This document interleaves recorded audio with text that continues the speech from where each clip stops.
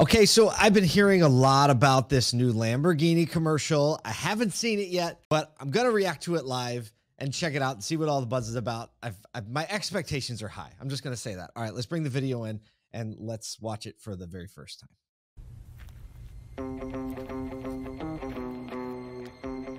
Okay.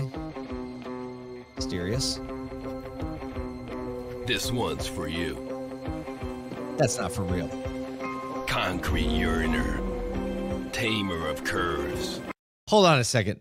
Is that the real voiceover for this video? Hold on. Master of speed. Wear your finest suit. Dirt is made for it. Is that a pyramid? Let the show off begin.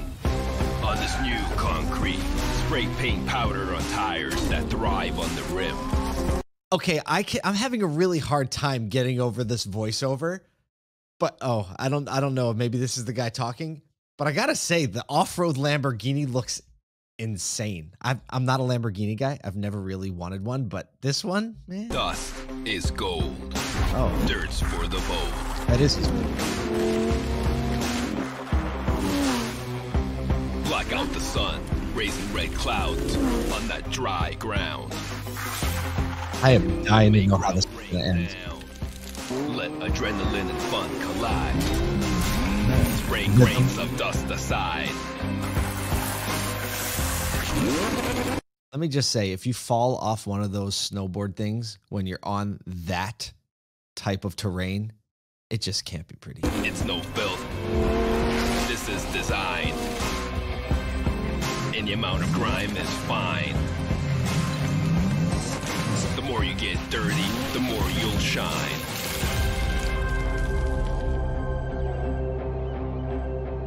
Dust is gold, dirt's for the bold. So the love story happens. Dust is gold, dirt's for the bold.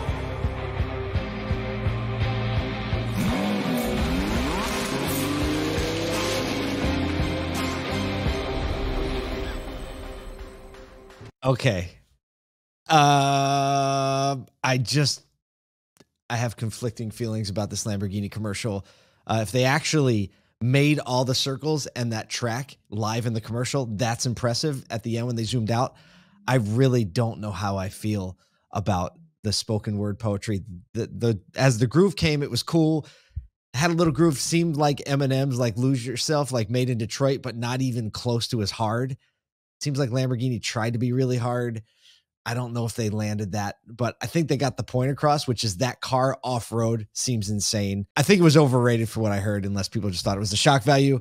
I don't know. I would definitely want to see the car as a result of seeing it in action in the commercial. I could take all the drama because I thought it was just, I don't know, a little weird, and the dissonance in it was awkward. So I don't know. That's my take. It was definitely an entertaining commercial. This was definitely fun. I don't know. Let me know what you think.